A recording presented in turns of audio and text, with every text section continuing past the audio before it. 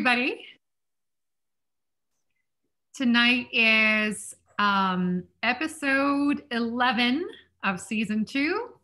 You're at another riveting Zoom garden plot event. We have a lot going on tonight, so we're going to be really challenged to keep it under an hour. We have a guest from the Florida Public Library. Michael, do you know if Barron is here? He's here. He's here. He's here. Okay, so I'm going to try not to get ahead of myself. Let's look at the agenda for tonight. Well, Barron is going to be up first. So as I mentioned, we have a guest speaker from the Florida Public Library talking to us about their tool library. Then we are going to be discussing and talking about and putting out votes for your favorite garden tools. And some folks did send in their pictures, so thank you for that. We always love and appreciate pictures. We've got updates from so many people. I think at some point we got confused as to whose turn it was. We were taking turns, sort of, in a way, but in the end, everybody, contributed pictures, and we love to show them. So everybody is gonna, just keep sending them. We'll keep showing them. We've got Michael. We're gonna hear from the Greenwood Lake Community Garden. We've got Bill and Mary's garden and Leslie's garden.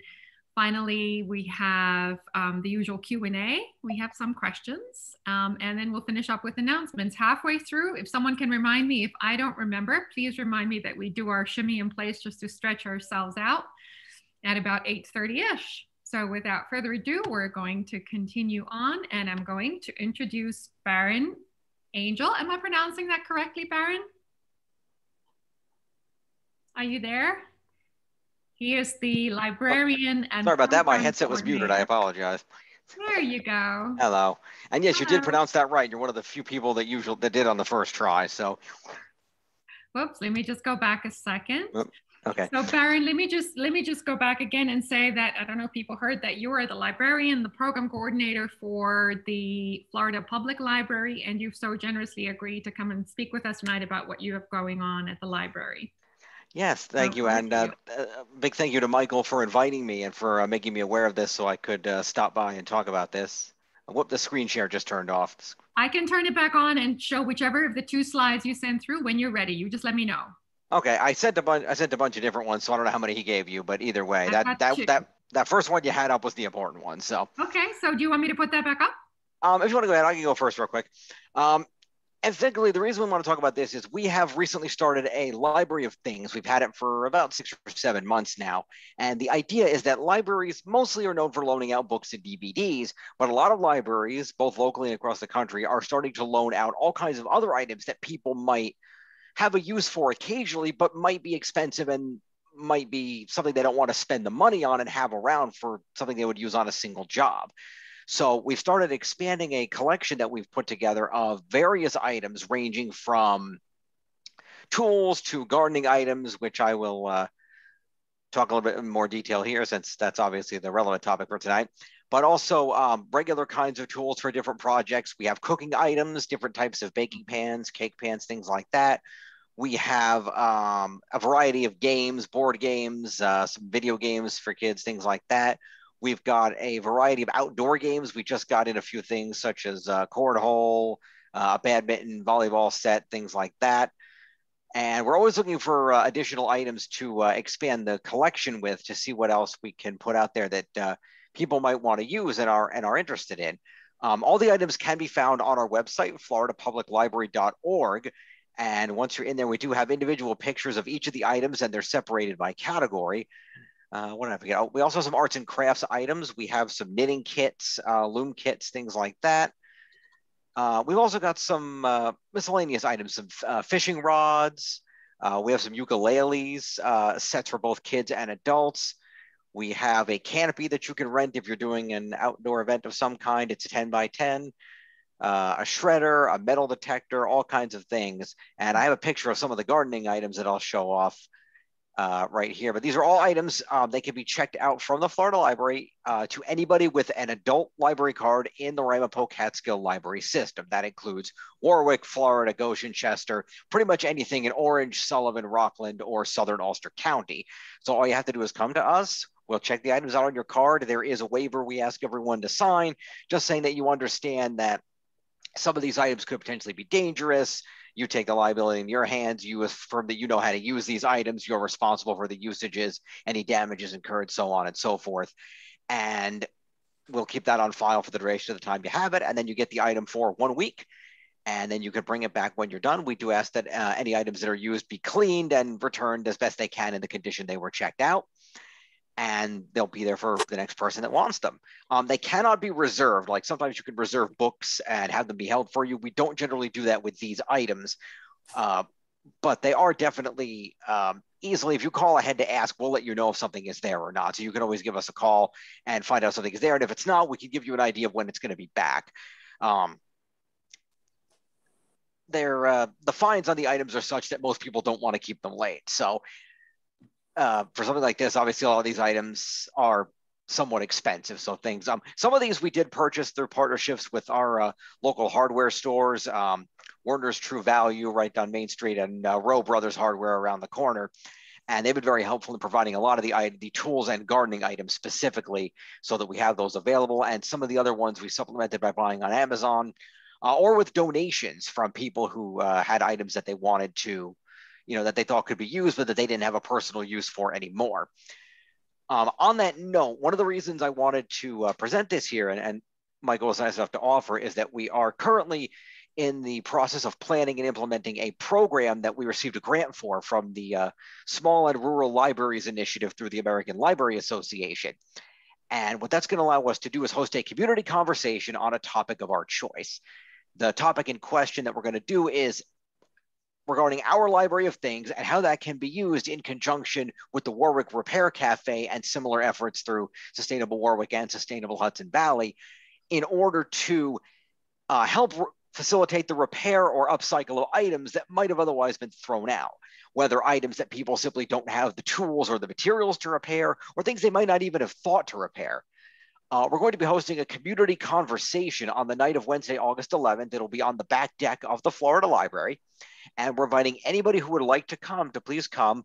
Let us know what items you think our library of things could use, what kinds of repairs you would like to see or have done, if it's something the Repair Cafe already does, if it's something the Repair Cafe could do, if it had the right materials. We're just trying to get a conversation started on what repair cafes are, what they can do for our community, how we can promote this, and how this could tie into the general goal of helping to preserve the environment of our local area. Obviously, we have a lot of farmland and things of that nature. The environment is very important to our local community, whether it be Warwick, Florida, or otherwise, and we want to help facilitate that goal as much as possible. The grant in question was about $3,000. So anything, the ideas that we come up with, we will use that to purchase the items for our library of things, or pursue other initiatives that are needed in conjunction with this in order to try to help make the ideas that we come up with at the conversation happen in whatever way we can. If future conversations are warranted, if it seems like we have a good turnout, we will host future conversations, but we'll determine that after the first one. In the meantime, just to give you an idea of some of the things we already have in our library of things, just so you get an idea of what we're looking for, if it comes up with any ideas that you have either tonight, or if you'd like to come to our meeting on the 11th to bring those ideas, if you could put the slide up, I'll talk about some of the items there. I would appreciate it. There we go. So this is a collection of our gardening related items here. And again, if you have a Warwick or Florida or even Greenwood Lake Library card, you're welcome to come and check any of these out. We have a variety of rakes and shovels for different purposes here. We have a couple of different saws. Let me, hang on a moment here. If I just do this real quick, I can actually get this over here. Let me open this. Okay. So yes, as you can see, things we have a bow rake, a leaf rake, and a shrub rake, different shovels for digging, round point, square point. We have a gardening tool set with a trowel, cultivator, and transplanter. Those three come together, just a basic set. It comes in a little carry bag. A turf edger, loppers for branches, pruners for smaller shrubs and things, a bone saw and a folding saw, again, toward branches. We have a post hole digger, which is great if you're trying to plant any trees or larger items as part of your efforts. Pole saw loppers, the yellow one there with the blade that looks like it's in a plastic package, that extends up to 14 feet if you're dealing with high tree branches or other things that are difficult to reach. We have a weed whacker blower combo set here. Those are electric. They run off of a extension cord. So easy enough to plug in and use, no gas required. We have a seed fertilizer and spreader, the green Scott's there. So if you don't happen to have one and you're looking to easily spread seeds over a wide area or put fertilizer around your garden, it's great for that. And again, we're always looking for ideas for items. I know one thing Michael had already passed along is he had told me that somebody here was very excited about their skidger that they got. So we're looking to get one of those. It's me. Very good, Michael. We're looking to get one. I passed it on to my director because it looks like it's it's sold through their own website. We have to set up a specific purchase order and things to buy that, or one of us buys it, has to buy it personally and then get reimbursed on it. So we're going to figure that out. But it's on our list of things to buy that is always expanding. So we are always looking for ideas. With the other slide I put up, that does show some of our other tools, some of our non-gardening items, just to give you an idea. Some of our other things. And again, the pictures for all of these are on the website. If you have the other slide there, if you just want to put it up for a moment, I'll just. Yeah. The one with the flyer, yeah? Yeah, that is just some information. These are some of the other non-gardening tools that we do have available. You can see we do have a circular saw there. We do have a drill set that comes with drill bits and driving bits and other things you might need. We have a general toolbox, comes with a standard set of tools, hammers, wrench, pliers, screwdrivers. I believe it has some sockets in it, things like that. We do have a variety of hand tools, hand saws, wrenches, hammers, things like that. We have socket sets. There's a lot of things I could mention that I think our tools are the largest area of things that we have so far in the library of things right now. But as I mentioned, Werner's and Rowe Brothers were very helpful in providing items for that at an affordable rate for us. So that was really helpful. We also have some other items that fall into tools, but less expected maybe. We have a set of jumper cables, a battery maintainer for batteries for any things that you might use, a voltage tester to test your outlets or light fixtures. We have a caulking gun. We have a wood carving set for that sort of thing. We have a reel with a polyline and a chalk mark if you're using that kind of a thing, if you're trying to mark out where things are going to be before you set them up. Winches, tin snips, crowbars, sledgehammers, extension cords, pretty much anything you can imagine. If it's a tool, we probably have it. And if we don't, we can get it. Stud finder, that's important. Rubber mallet, pipe wrenches. Like I said, many things that we do have available. Again, if you come and see us, as long as you have your library card with you, we're happy to check those out to you. A lot of those items were paid for thanks to existing items were paid for thanks to funding from former Senator Jen Metzger, as well as the Friends of the Library and some donations from other individuals who helped us out. So we do thank them a lot for helping us get started with this collection, which from what I understand from speaking to Melissa Everett of Sustainable Hudson Valley, is apparently the first tool library of its kind in the Hudson Valley area, although others are in the process of working on, are essentially in the process of setting themselves up. I know specifically one up in Hudson, New York is working on it. They contacted me to try to get some ideas on what they were working on. So we're hoping to see this idea kind of spread of things that libraries can have available that you wouldn't necessarily expect, items that people can use that they, again, I said before, might not want to purchase, but might want to either try out to determine if they want to purchase it, or that they might only use once and might not be able to afford. And it spreads far beyond that as well. I know the Repair Cafe does a wide array of repairs, ranging from expected kinds of things, repair of a table or something like that, or a chair, but also things like repairing lamps and electronics, computer repairs. They handle all kinds of unique things. I know a lot of repair cafes are expanding into repairs, even of things like old photographs, how to restore those, how to restore antiques, things like that. Aaron, that's wonderful. I know Michael's had his hand up for a little while, so I'm just going to. Oh, I'm sorry, I didn't see him. Go ahead, Michael. Michael, and give him a chance. When I looked at your things of stuff, I was really hoping that we could have some of our gardeners jump in and say, what could you add to the tools? And I want to throw the first thing on the pile. And I was thinking, like, if a gardener doesn't have a trowel, I don't know what they're going to do if they borrow it for a week. But what they really could use for a week is a pick. Because if you're going to dig, if you're going to do a digging project, you don't dig with a shovel. You pick first, and then you use a shovel. So a nice pick with one end sharp, the other end sort of a shape blade. That's the sort of thing that somebody would want to borrow for a week, and then their bag would be thrown out, but their job would be done, and they'd bring it back. Mm. Okay, that's a great idea. Very good point. Does anybody else have any suggestions for Baron while we have his ear? I'm so sorry to be like a Debbie Downer. I'm not to make a suggestion, but I'm just curious if there's any kind of liability or what the late fees are for these or anything like that. Like, do you need an age limit? Like, what's the deal? So the rules are that the library card used to check it out must be an adult card, which would be anybody 18 years of age or older. They have to be able to legally sign the waivers. The late fees after 7 days, if it's not returned within a week, is $2 per day per item. Up to 2 items can be checked out at a time. And like I said, we ask that things be returned clean and in good condition, but the waiver and indemnification form are on the website. And so that can be here. I'll put it, if anybody wants to read it, I'll put it in the chat here so everybody can take a look. Very cool. I was just wondering, because you're renting out like but that's the waiver. Absolutely. Like I said, we had our attorney go over the waiver and indemnification forms with a fine-tooth comb.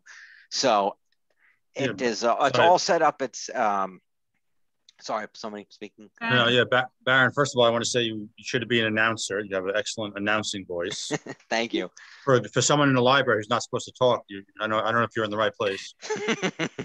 And yeah, I think this is an amazing idea. I think I'm very big into transition towns and seed libraries and 2 libraries.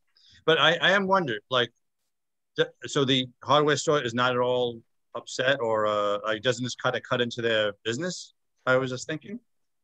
No, truth be told, that's from what we in libraries have noticed for places that have done this, is that's sort of a common misconception, because more likely than not, if somebody needs something once, they weren't going to buy it either way. And this way they have it. And if they buy it and they realize this is something they're going to use, rather than have to have it for a week and constantly get it over and over again, they're more likely to go to the hardware store and buy one for themselves now that they know how it works and they know they like it.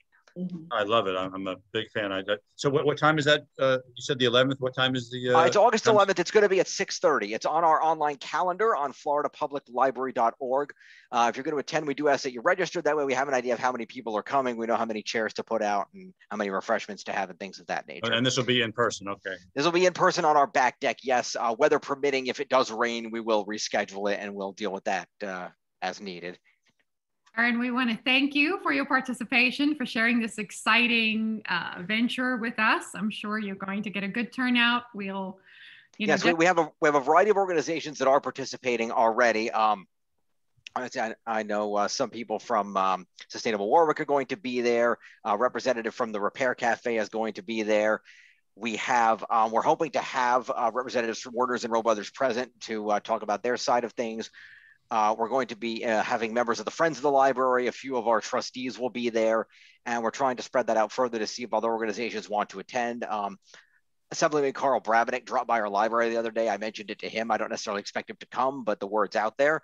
And I'm also going to send an email over to Paul Ruskevich at the county to see if he might be interested in stopping by or having one of his people pay us a visit at that meeting as well. Fantastic. Thank you so much. And this is a good jumping off point for everybody to jump in and tell us what your favorite tools are. So let me share my screen with you.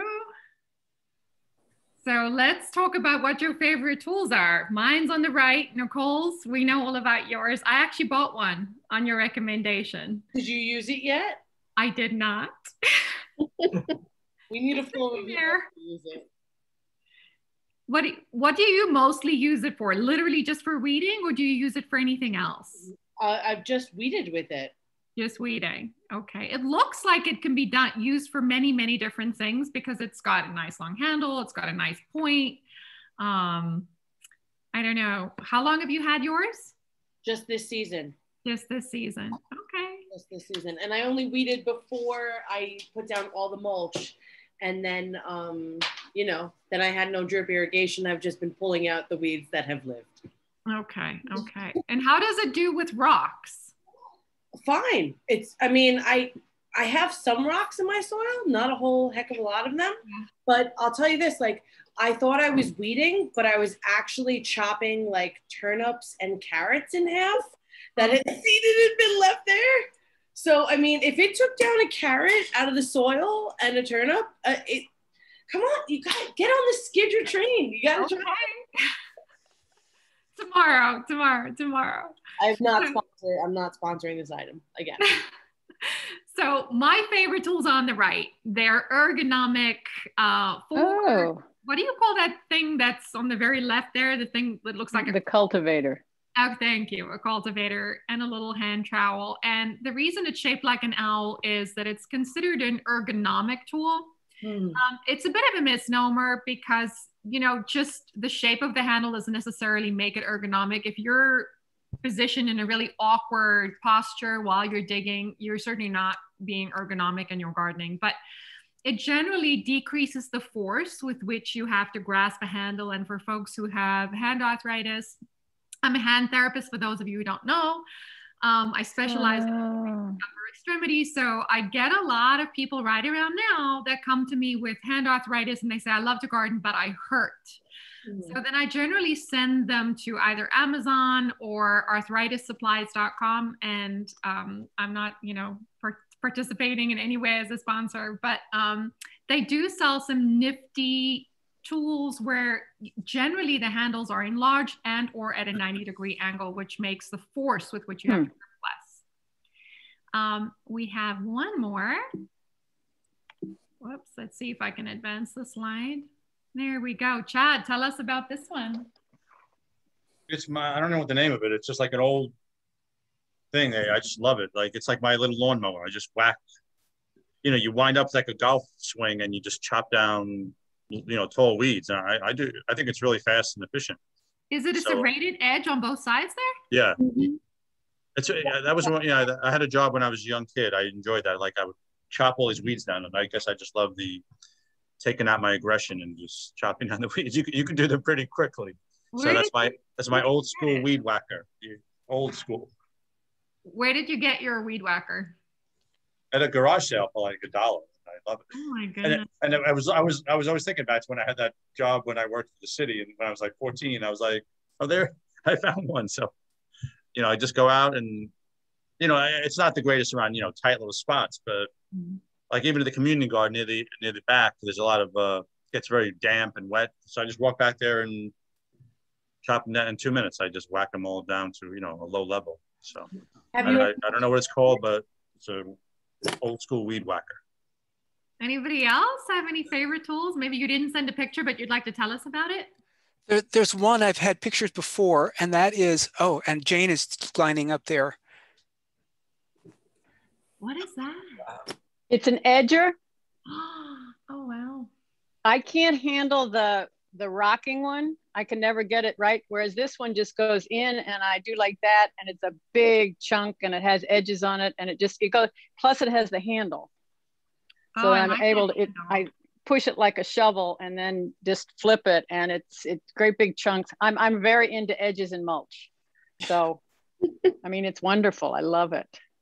So Jane, I have an edger that's just, I guess, the straight piece. And when I use it, like when I chopped out my garden originally, I had to go on either side and then through. Does having that piece there, I guess, in the leverage, make it so you don't have to do 2 cuts and you can still take it out? I usually go like this so that it's that, and I go in like that and I go like that. Sometimes I do, if the chunk is so big, I have to go to this side and do it that way. Right. But normally I get chunks of sod and stuff up wonderfully.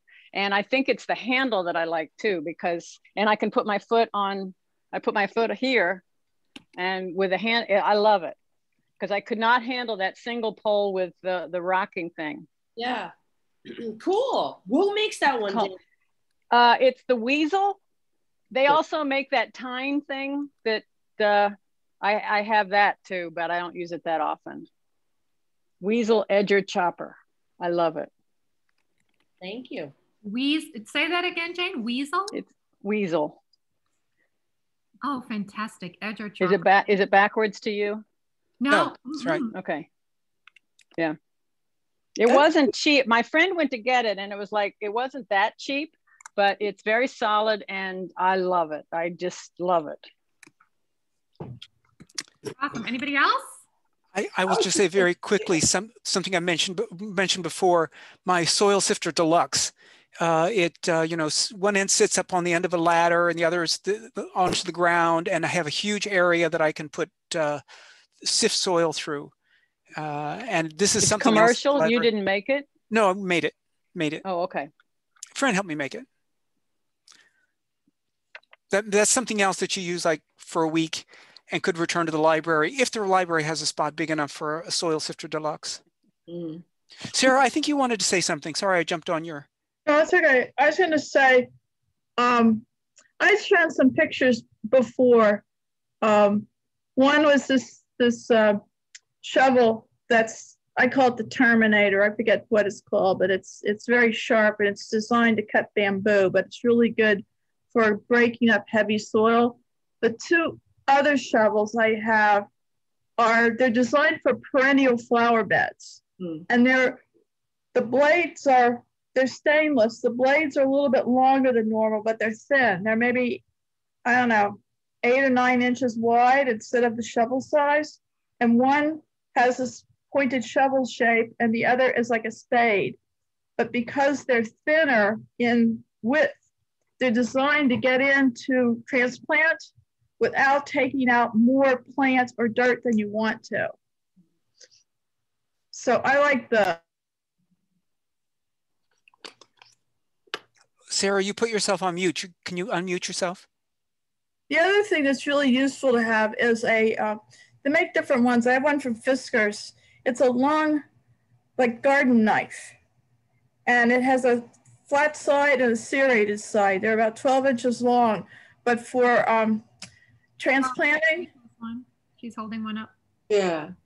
Yeah. I love it. I love it. Those are really, really, you want one of those. You can stick it down and wiggle it back and forth and make your transplant hole.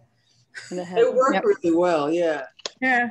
I have a lot of tools, but those are some that I would never give up. I have something like Chad has, and I think I used it once. We don't go to the Florida Library. So that thing that Chad has is a grass whip. His is a serrated grass whip. Super cool. Right. Wow. It got too close to my toes. That's why I didn't use that. Anyway, those are some tools that are, you don't see them in the hardware store sometimes, but they're really, really useful tools. Awesome. Fantastic. Thank you, Sarah. Everybody, it's 8:30. So we're going to take a minute to shimmy in place or stand up and walk around, and we'll see you back here at 8:31. Thanks.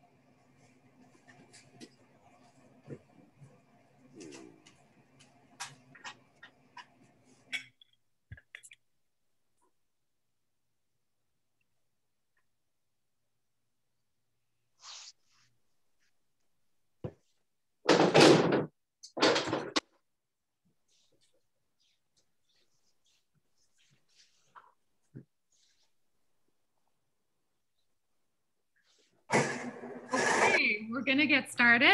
Michelle, by the way, I don't think this was my week. So you don't, I just sent them. I totally can't remember who was supposed to do updates this week. So, if we're falling behind, no, I don't mind. But I'm saying, if we're overwhelmed, then you can skip me. Don't worry. Fine. You could just be brief. Yeah. Okay. There you go. Okay, everybody. So we're gonna show the slides with the Greenwood Lake Community Garden. Actually, I'm sorry. Getting ahead of myself. We're going to look at Michael's garden updates first. I wasn't thinking that was really a garden update. I think I just sent a couple pictures, and so I will go through them very quickly. Okay, let me share. So we can get to a real garden update. This is just a couple things of interest that I wanted to share. Go ahead, Michael. So on the left, that's our amaranth, and And sort of toward the front, if you look closely, there's some purple perilla. The amaranth is, all the leaves on that are completely edible, and it's self-seeded. So that's a lot of food right there and very little work. And we love it. It's a nice texture, a nice flavor. If you want to stop by and get some, I have some extra plants that I could just cut down and you could take a couple plants home and I could trade some seeds at the end. And toward the bottom, there is some perilla. It's also purple perilla. And I think there's some cutting edge research that's about to be published on these plants that show that these are loaded with vegetables, P-U-R-P-L and E. Really, it's hard to get those P-U-R-P-L and E vitamins. So I think that's, and then over on the right-hand side, we've got two hazelnut bushes. Gosh, and I sent another picture. Is that on the next slide? Yes. Okay, and that's a close-up of one of the hazelnuts. It's the first year we're getting nuts on these. And I just thought it would be cool for people to see. The bushes are maybe 4 years old now. We've got two of them, and I do hardly anything for them. And they seem to be happy, and we might get hazelnuts this year. It's really exciting. How tall are they? I'm sorry? How tall are they now? 5 feet. Wow, that's great. I'm over for some Nutella next year. Michael, did you start them from seed or did you buy them as saplings? I got them from Midsummer Farm. Oh, got it. And actually what she did was I believe she got them from Badger. What is it? There's a Badger Farms or something. It's in Wisconsin. And they sent her the seedlings and she got them through the first year or something and then sold them to me. Because I had also got some from Badger originally and it didn't work out. Oh, exciting. Okay, so we're gonna, after Michael's update, we're gonna look at the Greenwood Lake Community Garden. I'm just gonna share my screen again. Okay, and go ahead, Chad. All right, I'm all confused, but I'll give an update anyway. Let's see. We got onions, really. I know you guys, you said to wait till they turn brown, but they seem to be really popping out of the ground. So I don't know, maybe Bill could help me out to say if I should just pick them at this point or wait until the leaves just flop over. So those onions are looking quite beautiful. I got from Christopher Harrison. Then the next picture is the perennials we planted a few weeks ago. And it's kind of hard to see, but there's elderberry in there and currants and all type of raspberries. And hopefully they're not gated off at all. So we're hoping deer won't chew them all down. If you want to go, I think I sent a few more. And you can see my beautiful shadow. I'm a great photographer. You got tomatoes are getting very close. And then, what is that even I put there? Those are carrots and beets, which also appear to be ready to harvest. So just showing, garden's coming along very well. The fence took a really long time to finish, but we finally finished the fence. That really took a lot of our time. It's a great. And yeah, it's coming along very nicely. And thanks to Sarah, it helped out a lot. My little mentor. And hopefully every year I'll learn a little bit more and get better and better. But that's coming along nicely. Awesome. Thank you, Chad. Awesome, Chad. I drove by the other day. Kudos. Oh, thank you. Oh, and you have some, your peppers are coming in very nicely. Thank you. Awesome. Okay, we're gonna take a look at Bill and Mary's garden. So I'm gonna share my screen again. Go ahead, Bill, if you're there. Okay, I am here. I hope everybody is enjoying their semi-tropical rainforest this summer. We've had a lot of rain. Anyway, on the left is the garlic. The garlics have turned 3/4 brown, and I just harvested them, and now I'm putting them out so they can sit outside for maybe 2 or 3 weeks, and then I'll put them in the basement in a cool spot. So they need to be aired. They need to be in not in the sun, and they need to be protected from rain as you cure them. On the right side are onions, and and Chad mentioned, I think your onions are a little late in terms of their size. Mine get to a certain height and then they fall over. So you can see the onions are falling over. And once that happens, the onions of the same size, you can just push them over. In other words, to keep everything the same, you just push over the other onions.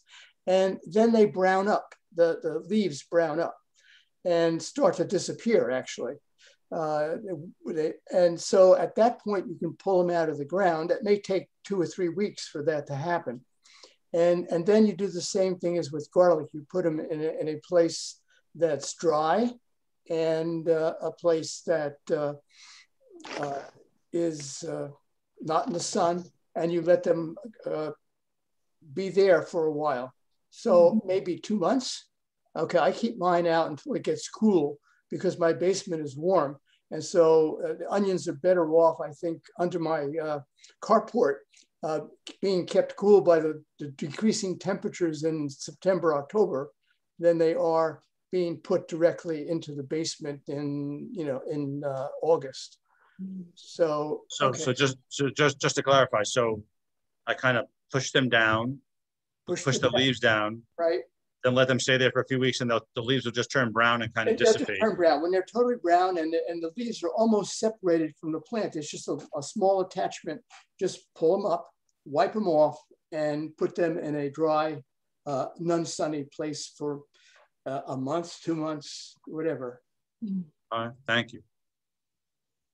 All right, thank you, Bill. I have a quick question for you. In terms of seed garlic, do you plant the cloves of your garlic that you've harvested again in the fall, or do you get new, what's considered seed garlic every year?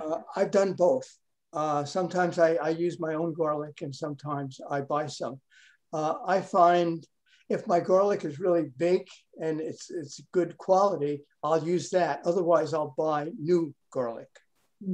So I've varied year from year, but the garlic grows pretty much the same whether you use your own or whether you buy some.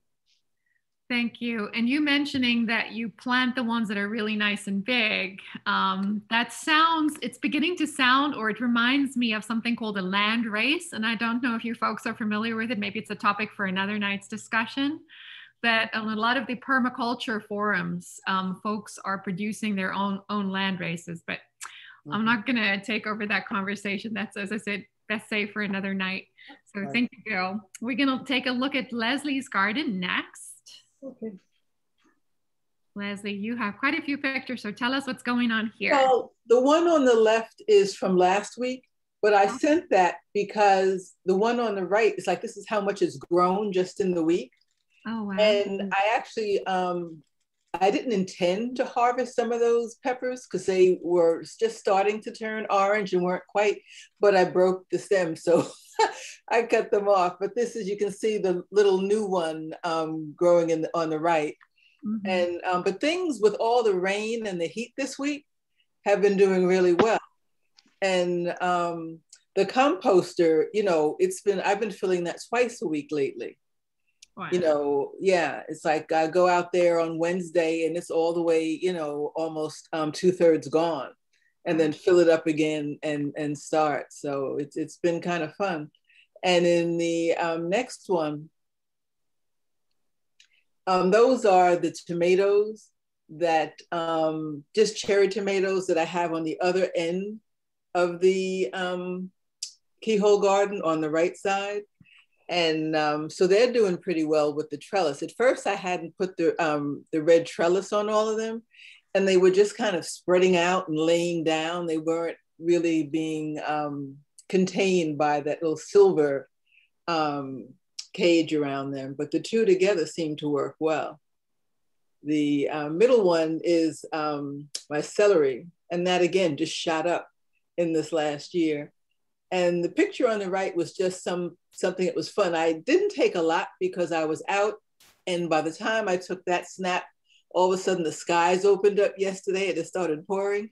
But I have a monarch butterfly on the sunflower on top, and then a bee on that, the very lowest flower. Yeah.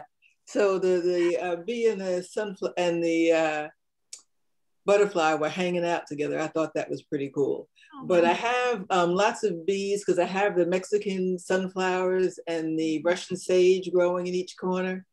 And a lot of butterflies. Just in the last, I'd say 5 or 6 days, I had a lot of the plain butterflies coming before, just like the plain white ones or a little bit yellow. But this past week, there have been swarms of the monarchs, which I don't know why, but they're always just wonderful to see. They're very welcome, right? Yeah. And there's 2 more from your garden. Oh, I forgot about that. The one on the left with the little yellow flower is my fennel. And I wasn't sure how well that was going to grow because when I put it in, it looked deader than the doornail.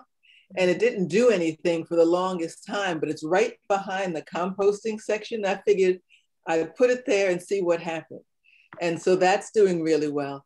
And I asked a couple of weeks ago, I guess, if anyone had ever grown melons in an Instant Pot, not an Instant Pot, an earth box, because I've tried it before, but the groundhogs have always gotten them.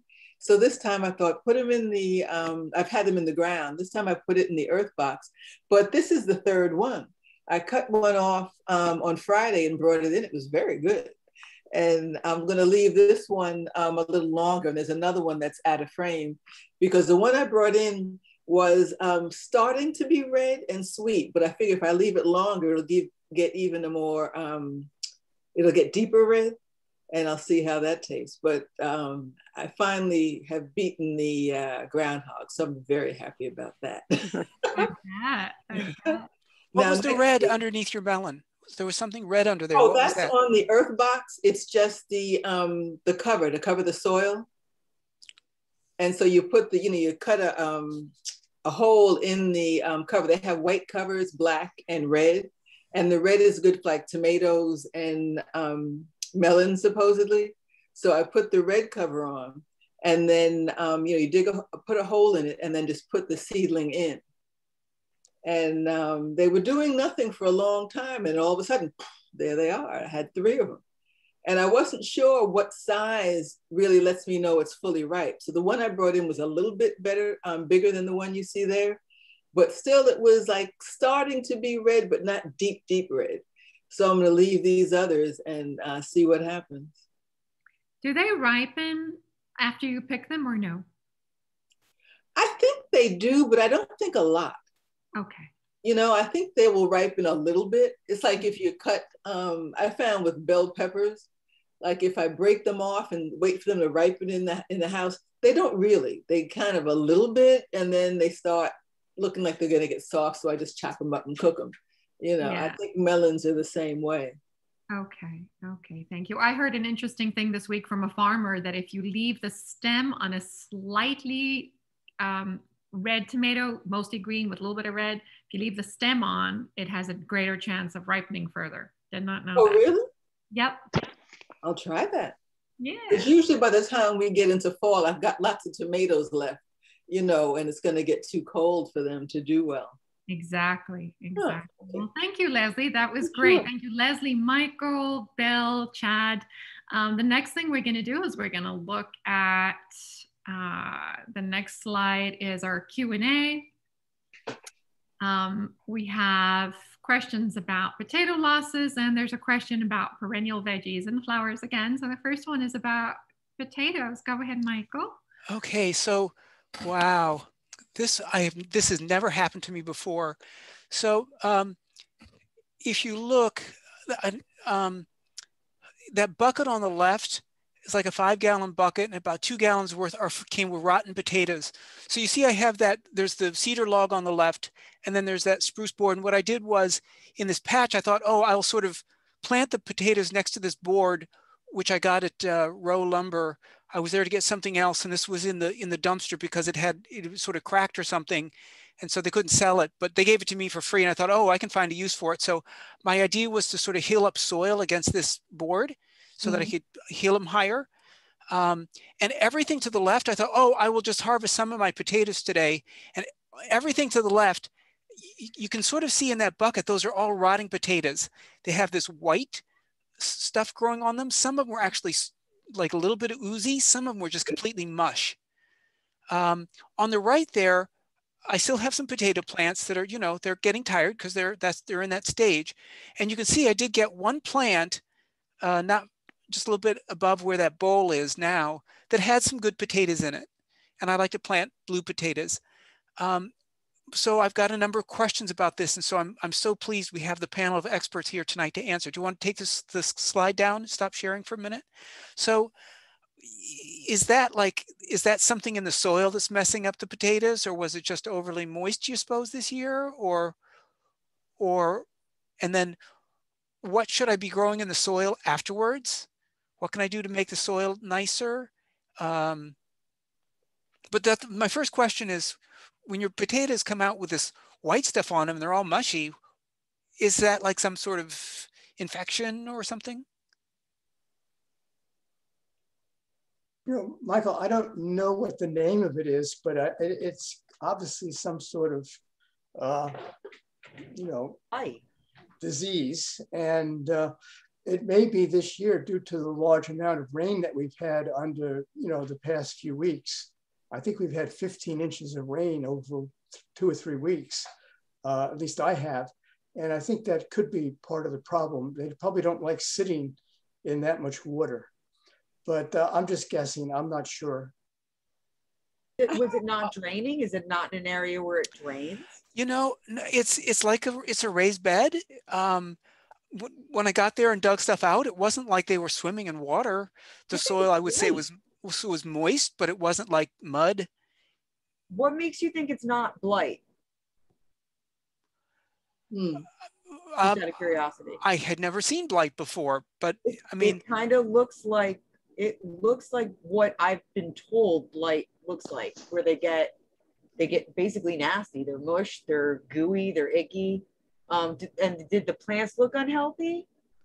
The plants look fine, you know, up until I pulled them out.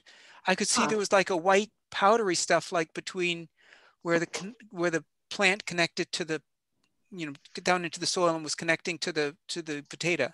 It sounds a lot like blight. Like anytime, I've done a lot of research on the Irish potato famine just because I'm a history nerd. And one of the things about the famine was it took them by surprise that they dug up their potatoes and found that they were nasty. So it sounds like some type of blight. I would rotate out of that bed and not use that bed for any nightshades family for the next 2 years and just see what happens. That's my suggestion. Anything particular that I could plant besides non-nightshades there? And by the way, there are tomatoes just north of there. And that was about, I had about 4 rows of potatoes. I got out and dug up the first row today, but I'm thinking, should I just dig up all the others in that patch like as soon as possible? I have no idea. You said the plants looked fine. So that's what's so weird to me. If those other ones are looking tired and they're getting ready to be the end of the season, I would say dig them up anyway. That's just my personal opinion.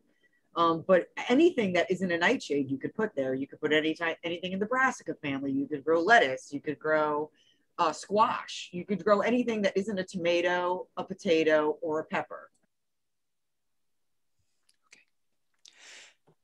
Okay. Is there, let's see.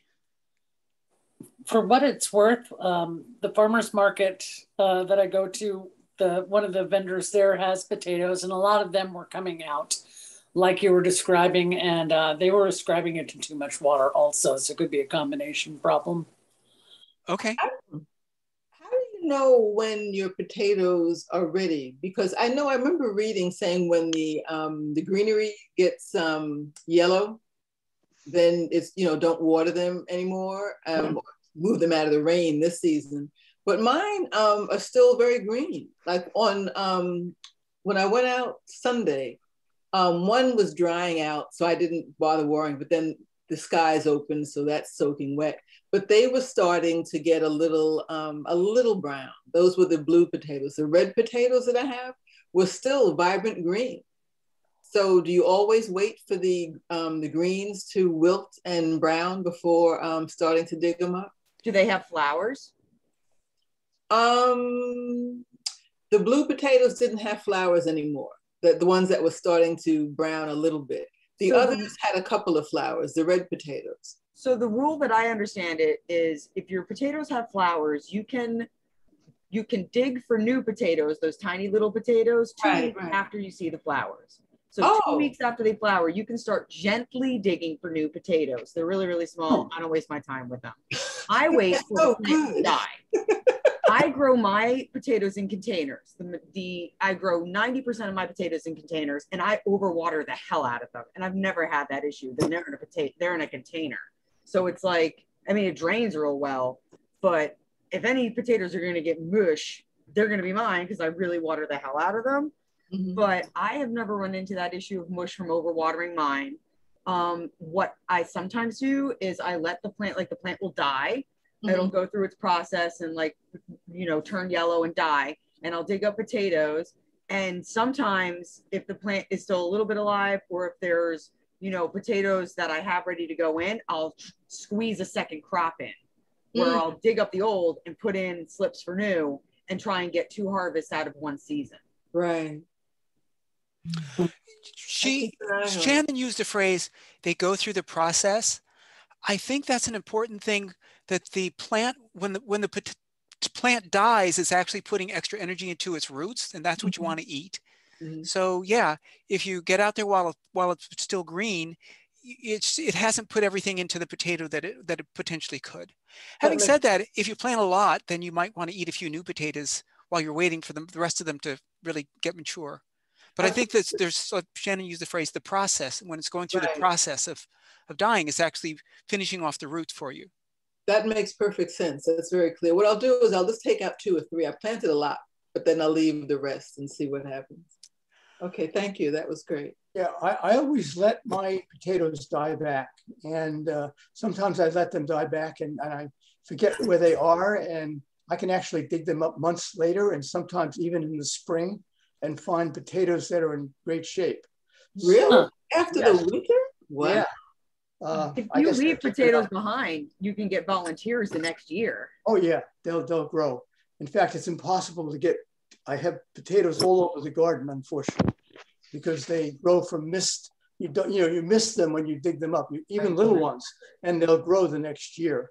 So that has happened in that plot, and where I'm growing potatoes now. Mm-hmm. Probably 2 years ago I planted some, and last year I had a volunteer, and so I wonder if I try to rotate. I didn't try to plant them there every year or something, and so I wonder if I got blight there. I wonder if it's because it's too many in a row, especially because the volunteers were there. Yeah, I have no idea how mine are doing this year because I haven't dug any up yet, but. The plants are like 3 feet tall and they're all green. So I'm very far from digging them up. That makes perfect sense when you're talking about putting the energy into the root, because I mean, that's what happens with all the plants, and the potatoes are the root. So yeah, I hadn't thought about it that way. Yeah, very cool. Michael, does that answer your question? Yes, thank you so much. I appreciate. Okay, we have one more question. And this one is from Nicole. Go ahead. I want to talk perennials. I guess I'm trying to set up more roots now than I ever have before. And I want to do a perennial flower garden, but I don't even need to talk about that right now. We could just maybe talk about perennial vegetables. So those of you who've been to my space know that we dug out a place for our garden. It's about 28 by 26 feet, and it's completely fenced in. And I would love to put things in like, an asparagus patch. I would love to do some berries in there as well. But I'm just curious to know how other people are doing this. Like, how much space do you dedicate? Are you actually edging things out to try to limit yourself? And does it affect your crop rotation from year to year, coming? What do you do? Because it's big, but 26 by 28 is not that big. Mm-hmm. So I'm just kind of curious to see how everybody else has done their perennial veggies and fruits. Yeah, I would be in a small space, especially with berries. They could, especially what you plant. Yeah, I have a really small space. I had to learn some hard lessons. Raspberries, first year a little bit, second year, then third year it took over everything, and it didn't make sense. I have I'm growing a lot of perennials in my small space, but I'm focusing on that. So, I have asparagus, I'm trying to grow artichoke now, they do, I would clear, that's going to take space and time. So, I would try to keep it away from the annual area, because again, especially berries, they will spread like in year 2 or 3, they will take off a lot of space. So you might want to have maybe another area where you do that. Right. So let's say I keep berries out. I'd really like to do asparagus. And I know that it gets like really tall. Would it be proper? I don't know if proper is the right term, but I'm thinking about doing like a perimeter piece of asparagus so that maybe I can keep it closer or tighter to the fence line, but I'm not even really sure how it grows once it starts going. Yeah, I have a row of asparagus. Yeah, and it grows very high, very pretty, long, tall ferns. Yeah, you could keep that somewhat controlled, but again, that will be a long path. But yeah, maybe I know Michael tries to grow a lot of perennials as well, and I don't know. You can think of it in terms of what the permacultures like to say. You have different zones, and the perennials are things that they would put further from your house because they would need less attention. Right. And so you might think of, what do you need to get to first, and put that closest, and then put that. And then let's see, for an asparagus patch, I've seen your house, you have a big deer fence, a tall deer fence. But I think if you put even up like another 4-foot fence, just beyond that as a perimeter on the outside, and you had, any deer could jump a 4-foot fence, but if you have stuff growing inside and it's not really a wide area, we did that for several years, just a 4-foot fence. And because the landing strip was so narrow inside, deer never went inside. Mm-hmm. They never went inside. And so you could do like I said, an extra outside your current thing and expand it. Make sure you pick. One of the things we did wrong when we did our asparagus patch was we sort of looked around and say, oh, that spot looks nice. And then years later, when we had the deer fence dug, what we could see was, on one side of the yard, the soil was really shallow. And on the other side of the yard, the soil was really deep. And we dug our asparagus pit where the soil was really shallow. So it was like really working through stone. And then, you sit back and see, oh, well, actually, we live on the western ridge of the Warwick Valley. And so you go out our driveway, and to the left, it goes down into the village. And to the right, it goes down into, I guess, a Sleepy Valley. And so it sort of makes sense that, I go like this is because this is the soil line and this is the rock line underneath. And so on one end of the yard where we planted the asparagus, the soil is so shallow. And, if I had hung out with it and understood things better, I wouldn't have put my asparagus patch there. So anyway, that's another consideration for where to put an asparagus patch. That's where I am now, like, not just with the asparagus, with perennials in general. I'm trying to look around and really take note, because I know that it's going to be a huge investment, not only monetarily, but in time, so I'm really trying to I don't know. Are there perennials? Well, I don't know. The beautiful thing about perennials is, it won't take that much time, because once you get it in there, it's not like annuals. They're going to grow over years. And like also permaculture sometimes does the food forest, right? Of having a tree, a shrub, a trellising thing. If you could set up an area, I have some hazelnuts like Michael has. Think about stuff you like. Right. Trees are much more maintenance. Fruit trees, you got to really watch them. Right. As far as light and stuff like that. But sorry. I love that. I don't know about. I guess quantity is another question within that as well. Like, because I've seen so many people plant perennials, and I guess want to just fill up a lot of space right in the beginning. And then you come back a couple of years later and you're like, wow, this is completely, just congested. It doesn't work. But then I've also seen people plant stuff and it's like, that looks really puny in the space. So is it just another lesson for us gardeners, right? And like, Nicole, I think you have to look at what you eat and what you value in terms of what you produce. For my garden, I have about 25-foot beds. About 4 or 5 of them are perennial, and it's mostly berries. And the rest of it, I use half for a spring planting and then half for the summer planting. And then the fall planting is replacing the spring. Right. And so that's the way I run it. But it depends. You know, you have to choose what you like to eat and how much.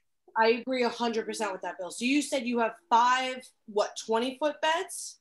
5 25-foot beds that blueberries, 2 strawberry beds, raspberry bed, asparagus bed. And those, how do you keep, what's your like critter perimeter fence? Like, what do you do to keep the bad guys away so you actually eat some of these berries?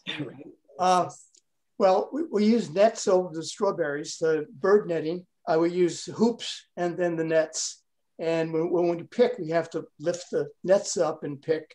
The same with blueberries. Blueberries even worse. The birds will eat them all. So we have the bird netting on a tall, you know, 6-7 foot trellis, essentially protecting them. Raspberries, we found that we don't need anything. The wineberries, the wild wineberries come roughly the same time as the raspberries, and the birds just don't really bother them. And the asparagus, you just have to worry about asparagus beetles and Japanese beetles, and you just have to, you know, protect them from those. I do it by hand picking.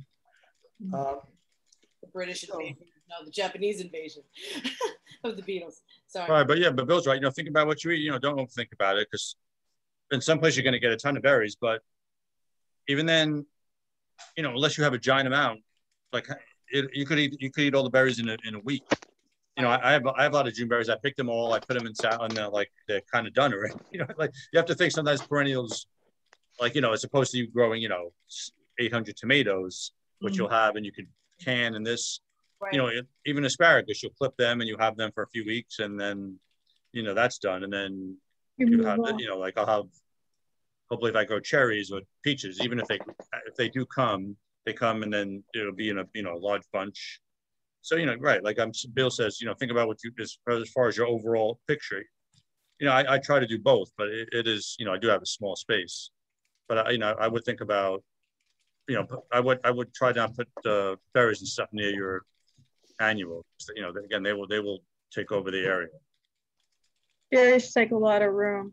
My granddad had huge beds. You know, Nicole, if you like rhubarb,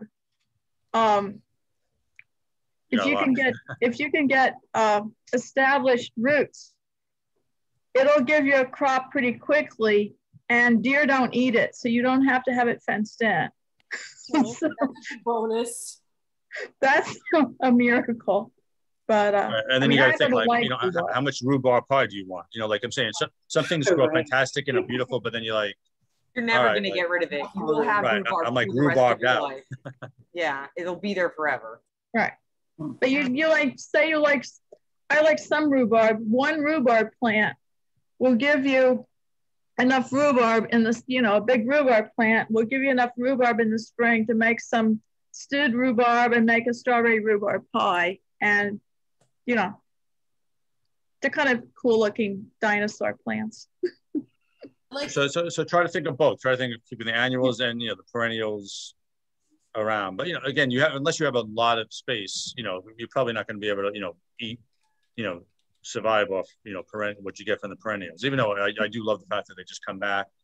You know, I put them in one area. Like now I have the June berries, and I finally put them in a beautiful spot that nothing, you know, it's in the corner and nothing else can grow there. And I'm like, let them grow as much as they want, and you know, it's great. But yeah, just right. Plan your area out. But I would definitely keep your annuals and think about what perennials you really enjoy, and then, you know, realize unless you have a big amount of space, you're just going to get, you know, a limited amount of whatever those perennials are. And you still, everybody, do you guys irrigate your berry patches and stuff, or do you just let the rain do? Do you support? What's the deal? I don't water my perennials. You know, once they're established, I kind of let. They're on their own. And again, the beauty of perennials. This is right. That's why it's not a lot. When you say it's a lot of work, it's not really. You know, once you establish them. Right. For me, to be completely honest, the perennials in my vegetable garden are a much smaller concern to me than perennials. Like, don't drive by my house and look really close right now, because it's just, I need help. I have a lot of landscaping help. I've been going to friends' places and I'm like coveting there. It's just so beautiful. And I know that it's just going to take time and intention and just like planting and doing things and committing. So I got to do some artist renderings or something and really do some plans. But yeah, you know, observe, you know, see where sun is, where water is. And, you know, I mean, I can see you don't, you know, don't, I'm sure I've seen your backyard. It's beautiful. Don't be so hard on yourself. Don't compare yourself to other people. Don't look so close, Chad. Don't look so close. No. And you had a lot of construction going on. You know, you had this is a rough year. You had injuries. So, you know, you'll get there. Yeah. Folks, I want to be mindful of the time. It's already 9:08, so we're gonna. Nicole, does that answer your question? Thank you everybody for your input. I really appreciate it. Is it okay? I just had a really quick question. All of my zucchini died because of squash vine borer. Has anybody actually succeeded in sprouting new zucchini? Why can't I get zucchini to sprout? Well, I plant them in succession because the squash borer I mean, I see them in there now. And I've tried surgery, but it doesn't work well. But if you plant, you can still plant zucchini. I just put more in. Yeah, I put in 2 seeds in a small pot to sprout. And for some reason, I can never, ever get the zucchini seeds to sprout. And I'm just trying to figure out what I'm doing wrong. I put them right in the ground. Build a mound, put 6 seeds in, water them, and they grow. Are they new seeds? Are you saying you're getting no leaves or no leaves and no flowers, no fruit? They're not sprouting. They're not sprouting. The seed does nothing. How old are the seeds? Are they all coming from the same pack? Yeah, they're all the same seed from the same pack. That could be it, right? Get a different pack. All right. So build a mound, put in 6, and don't worry if 6 come up. Right. Be ruthless at that point. All right. I'll let you know how that turns out. It's warm here, so I'm assuming that my season's a little bit longer down here. So I'm hoping that I can get them to just start because they annihilated in a week's time. My zucchini were dead. No, you have plenty of time to get another crop of zucchini. And just water them. If you want to, we've had different amounts of rain. I don't have as much rain here in the village of Warwick as you've had sometimes outside the village. But if you want to get something to go faster, go out there and make sure your seeds stay moist. And they should come up in, I don't know, a few days. All right. Can I ask one question really quick? Sorry. Sure. Our cucumbers have, I think it's called anthracnose. It's a fungal disease. And I want to get a fungicide for it. I was ready to go over the weights, and one of our members said that some of the fungicides kill bees. Can anyone recommend? I already cut off all the bad leaves, so I should be able to get a crop, but does anyone know a fungicide I can use that won't hurt the bees? I was using a soap and water mixture, but that's not an actual fungicide. I was using a soap and water mixture really carefully. And bottom watering because the fungus feed off of water, so you need to water from below. But I wasn't using actual fungicide. Yeah, no, we have drip irrigation, and I mean you have the water from the rainstorms. I can't do anything about because at first that's what I thought it was, but it's definitely spread beyond that. But I don't think soap and water is gonna stop. It can be airborne or it can be soil-borne. I rotated them from last year, but okay. All right. I'll go read all the labels. I have a quick question. Our bee balm, 2nd year in a row, it's developed a little white dust on it. Oh yeah, that's normal. That's normal. They're prone to powdery mildew. Yeah. That's their thing. Hurt them. So just keep going. Keep going. Totally normal. Okay, but I think I want to point out, I grew up in Normal, Illinois, and I'm wearing my Far From Normal T-shirt tonight.